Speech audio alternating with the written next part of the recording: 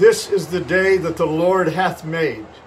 Let us rejoice and be glad in him on this Christmas Sunday, December 20th, 2020.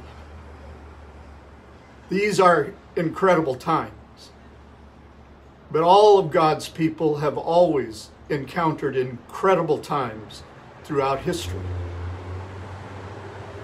Behind me, you will see the National Cathedral, standing strong, solid, but totally empty on this Christmas Sunday.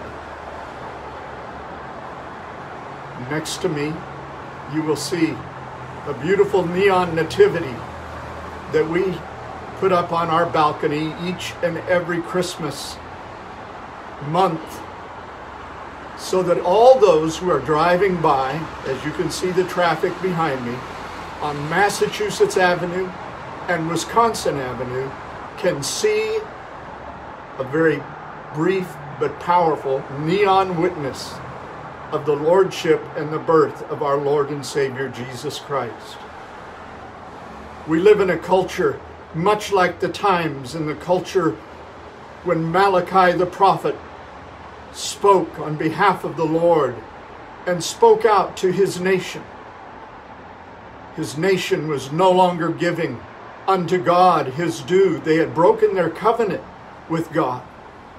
In Malachi, the 3rd chapter, we're reading and watching a people that had been consumed by the cultures around them and allowed them to take their God-given culture away from them and their relationship with a loving and caring God. But ultimately, what had really come to the point when they stopped giving unto God, they stopped trusting God. We're in a time today where a lot of people who have considered themselves religious people, and even those who have considered themselves Christians, are no longer giving God the trust that he wants them to have. But that is the greatest difficulty in a person's life, in a nation's life, when people are no longer giving their trust to a loving and caring God. Malachi, the 3rd chapter, God speaks to the children of Israel and he says, "Return to me, and I will return to you." But there were those, many in the nation, who said it's futile to serve God. It's futile to trust him. The evildoers prosper. We're struggling. What good does it do? You may have had those kinds of feelings yourself. And I know that there are many people around the world and even in the United States that feel those things overwhelming them. What do I trust in? How do I trust?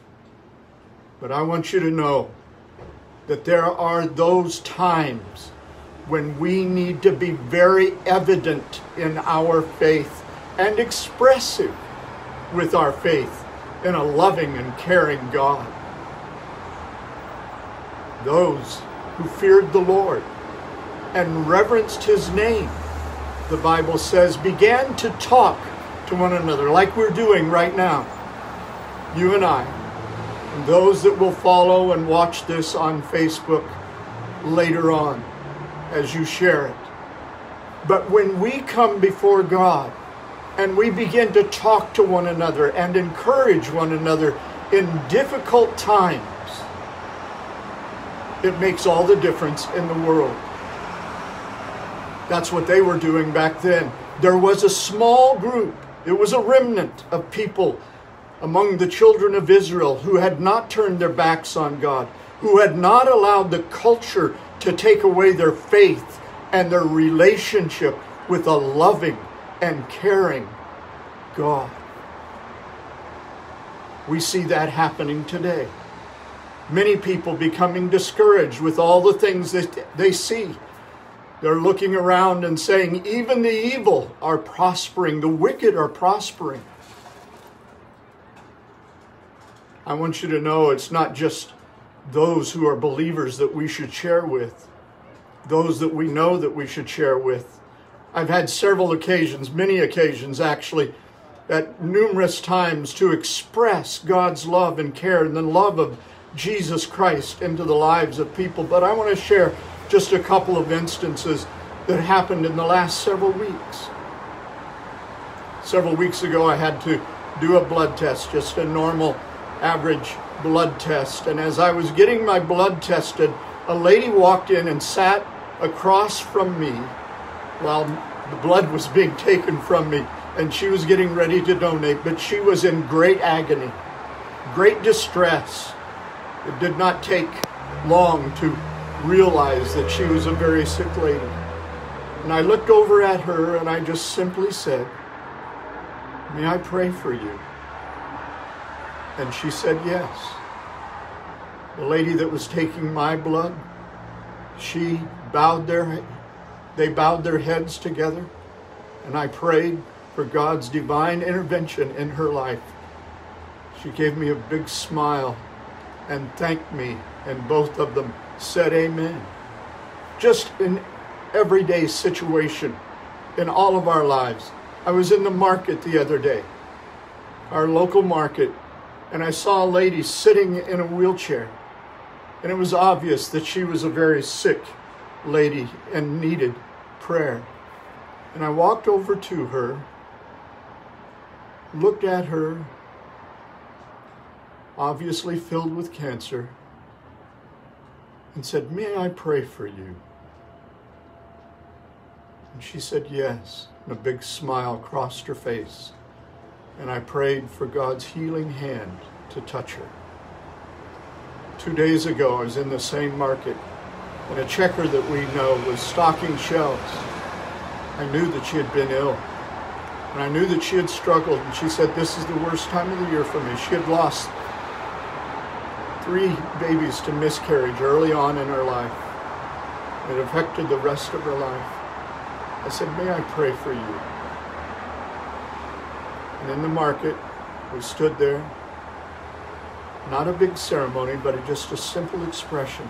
That's what we need to be doing every day in a discouraged world, in a discouraged culture that is so desperate for the love and care of a loving God. And as we celebrate this Christmas, the messenger, the Messiah has come. That's the way the beginning of the 3rd chapter of Malachi begins. And we celebrate his greatness. We celebrate his majesty. But when those children of Israel, the small group that had not succumbed to the culture around them, began to share with one another, all of a sudden, God took notice. I believe God is taking notice again of our conversation here and of your conversations with others, not about the terrible things that are taking place, but about the greatness of God, that he is faithful in an unfaithful world, that he is all-powerful, that he is majestic and loving and caring. We need to acknowledge him more and more. Even when we pray, when you begin to pray, acknowledge the greatness and majesty of God and who he is. And then share your prayers with him. But share those things with others. Pick up the phone, call family, call friends, and share it in the marketplace. But God saw all this, and I believe he still sees all this. And he had a scroll of remembrance brought into his presence. And he had the names of those individuals who feared and reverenced God and honored his name. He had them, their names, written down in that scroll. I believe he's still writing in that scroll, still having the angels of the Lord write your name and my name down in that scroll of remembrance. Then he goes on and says, you who fear and reverence my name are my treasure. are my treasure. Our Christmas treasure gift to God is to fear and reverence Him, to love Him, to honor Him for who He is. And then that chapter finally finishes. In a culture where people no longer can discern between truth and a lie, between the righteous and evil. In that time, and we see it in this time, the word of the Lord says, and they were once again able to discern, to recognize the difference between righteousness and evil and wickedness. God, give us the strength and the wisdom to discern and the courage to speak your name, Lord Jesus, to a desperate people. Lynn and I want to share, and our son Mark want to share our Christmas wishes with you right now. Thank you for joining us on Facebook Live over these last weeks and being a part of the Renaissance gathering. But I wanted to conclude with a wonderful spiritual, one of my favorite spirituals, Sweet Little Jesus Boy. Sweet little Jesus boy, they made you be born in a manger. Sweet little holy child, we didn't know who you was, didn't know you'd come to save us, Lord, to take our sins away. Our eyes were blind, we couldn't see, and we didn't know who you were. Long time ago, you were born in a manger low. Sweet little Jesus boy, the world treats you mean, Lord, treats me mean too, but that's how things is down here. We didn't know who you was. You have told us how we are trying, Master. You done showed us how, even when you're dying. Just seems like we can't do right.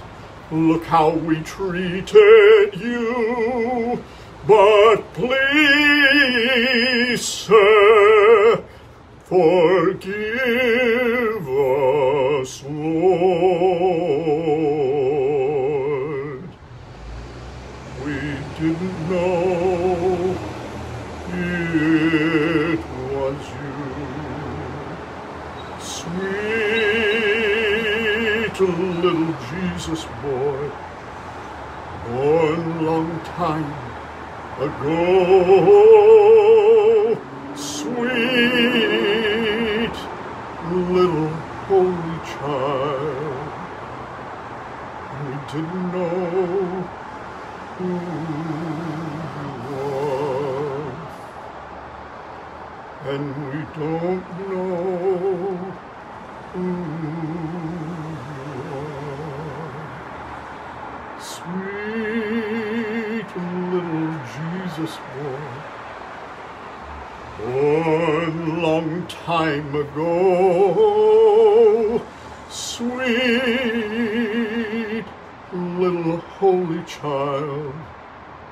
Thank you, Lord. Thank you, Lord, for coming and sharing your love with us.